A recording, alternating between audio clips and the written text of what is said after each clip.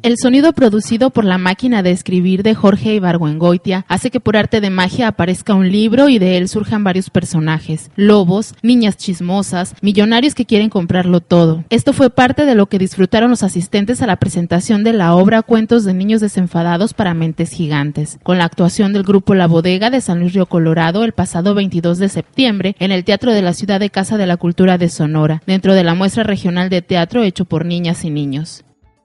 Entonces Ibargüengoitia, de una manera muy en verdad, muy especial, pues se utiliza para hablar de esto que hablan los niños, ¿no?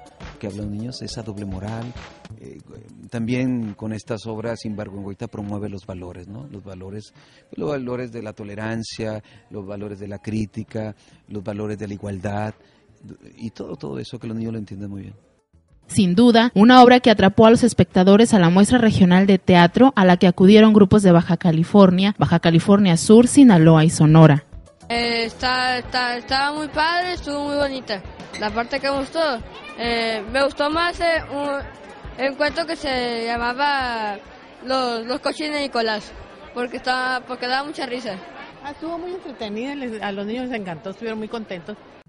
La Muestra Regional de Teatro se realizó del 21 al 23 de septiembre en Hermosillo y fue organizada por el Instituto Sonorense de Cultura y la Secretaría de Educación y Cultura, con el apoyo del programa Alas y Raíces del Conaculta.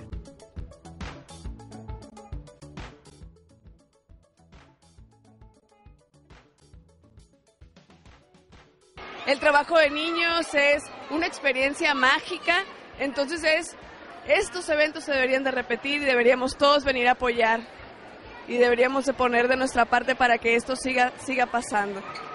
Sí, la calidad o si la propuesta, eso es responsabilidad de todos, no nada más de una persona.